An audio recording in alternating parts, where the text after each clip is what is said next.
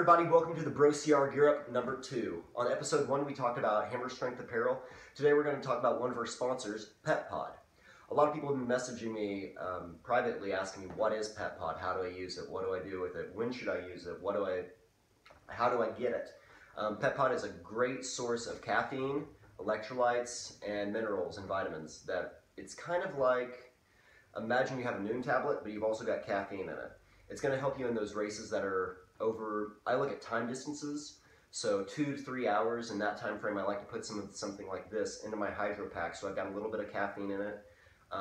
Before I'd been using gel packets with a little bit of caffeine there, but this has got a little bit more, but not a lot more, and I'll talk about that here in a second. So the benefit of PepPod is it's going to have the electrolytes, as I mentioned, potassium, magnesium, a lot of things that are going to help you from cramping in the long races. And a lot of people will say, oh, caffeine is going to be, is going to cause me to cramp.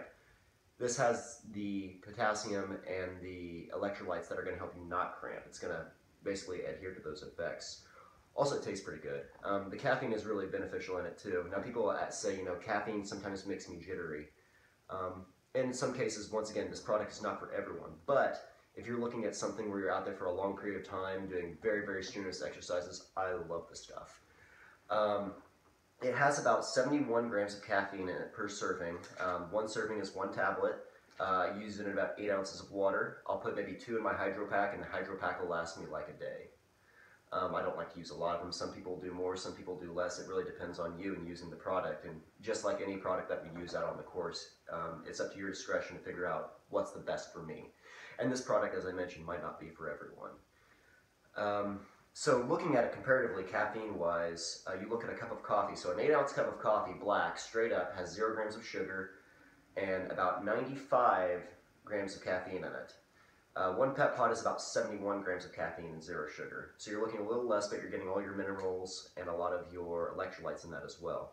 If you look at something like a Coca-Cola or a Mountain Dew, you're looking at a Mountain Dew maybe 45 grams of caffeine, and then below that a Coca-Cola maybe 35. But the thing to remember is the sugar intake that you're looking on soda and things of that nature.